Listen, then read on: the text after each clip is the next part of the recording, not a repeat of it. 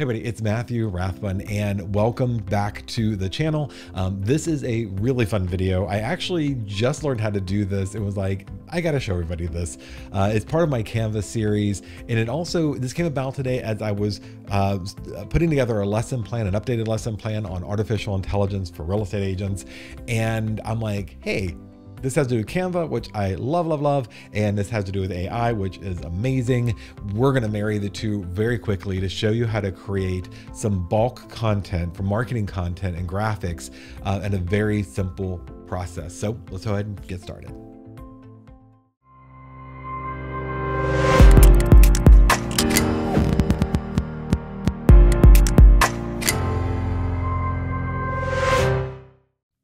All right, so we are here on our Canva page, and in our Canva page, we're gonna start right here at the very top where it says doc. Now, one thing I will tell you, most of the features in this process, although quick and only a few steps, are Canva Pro level features. They only exist if you pay for Canva. I do think, and this is not a sponsored video, but I do think every real estate agent should be using Canva as part of their toolkit every year. It is the quickest, easiest, and fastest way to create content, and it's so inexpensive. It's almost silly not to have invested in it as part of your business. So, like I said, even if you don't have Canva Pro, watch this video to see if it's even worth it at this level. I think it is. So here we go. We're going to start with a document, and I'm like, hey, you got it. You have Google Docs and you have Word, you're set. Canva has included the Magic Write element, which is basically an AI level thing. And whereas it does a tremendous number of things, I'm focusing on something very basic for this particular video, just because I want you to get the concept. You can go much deeper, give it much more detailed instructions than what I'm going to give it. But I'm going to ask it for 5 quotes from Atomic Habits, one of my favorite books. And I'm just a book, and it's going to go ahead and pull 5 random quotes. Now you could type the exact same thing and probably get different answers to your quotes. So here are the 5 quotes. These are great. I'm going to go ahead and click on those. They didn't repeat any, and I'm going to go copy those 5 lines. And now I'm going to go into Canva, back to my home page. And in this case, I'm going to create a social media asset. I want to create an Instagram post, a square Instagram post. So maybe I want to do a series of inspirational quotes from Atomic Habits. So you can see here, I've already pulled a template, but you can just go look through. Actually, we'll just do it now. We'll just use a different one. I'm going to go to quotes. So I've already chosen the size that I want, and I want the Instagram square size, so I don't have to worry about that.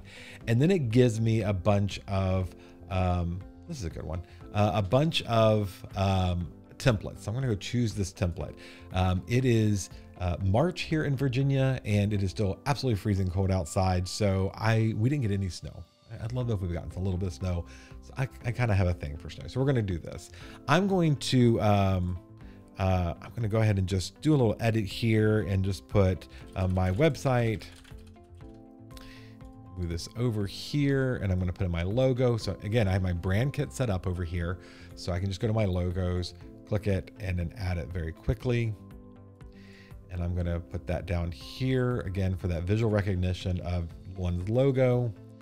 And I'm going to go ahead and edit here my font, because over in my font kit here, I want consistent fonts. I'm going to make this graphic a little bigger because these quotes are a little longer. And I'm also going to change the color here. Again, I've got my brand kit, so I have consistent colors. Make that a little more modern. I'm going to click on this. I'm going to click on this, make it white. All right, and so I'm going to center this there. Cool. Maybe make it just a little tad smaller here. And then I'm going to add another text box by hitting T. And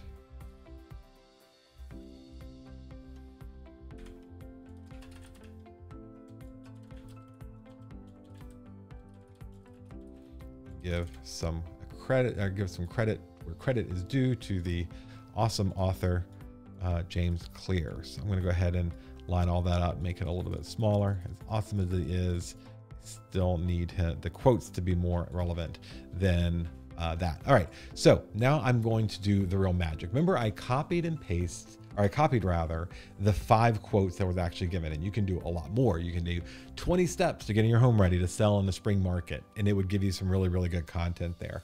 I'm going to go back here now, and I'm going to find over here under apps, I'm going to click on that and look for bulk create. Now, if you've used this before, it's already in your sidebar, so you don't have to go look for it.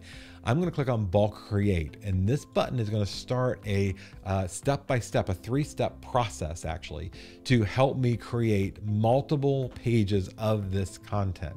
And so I'm going to go and enter the data manually. I can upload a CSV, and if you had, and again, this is like one step a little more advanced, if you had multiple columns in your spreadsheet and multiple rows, you could actually have multiple fields being auto-populated here in your graphic. So I'm not going to do that. I'm just going to do something easy. So I'm going to go to enter data manually. I'm going to clear the data they have, and I'm going to hit Command V on the Mac to copy and paste the 5 quotes, or you can just right click and copy or paste rather if you want to. Now there is one little trick. It took me a minute to figure this out. This bar up here is your title bar. It is not populated into the graphic, but it does have to be named in order for this process to work. So make sure you give the column, because if you have multiple columns, you'll have multiple names. So I'm going to give the column this quote, or this name of quotes, and then I'm going to hit done.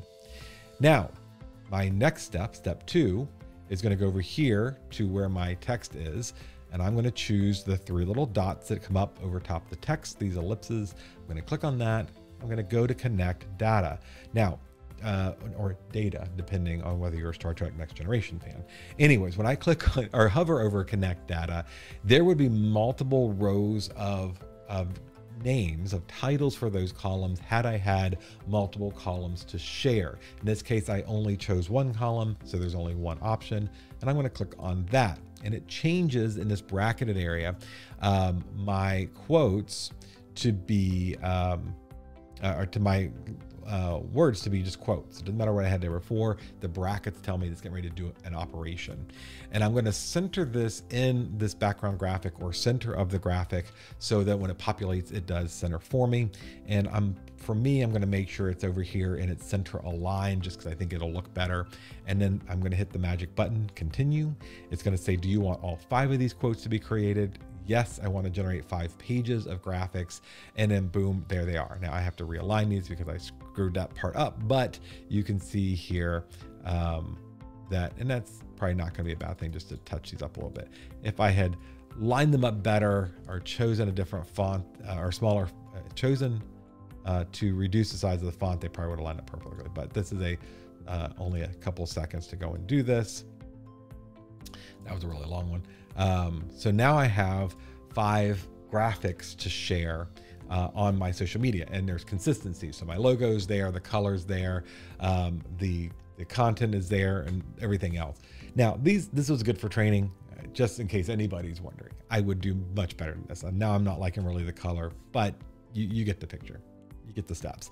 I'd probably fix some of this up, maybe change that yellow background, but that's it. That's your step. And now you can just go to share, and you can do one of 2 things. You can download them all and manually share them, or I can share on social, or I can schedule. So I'm going to go here and click on more, and then go down here to schedule.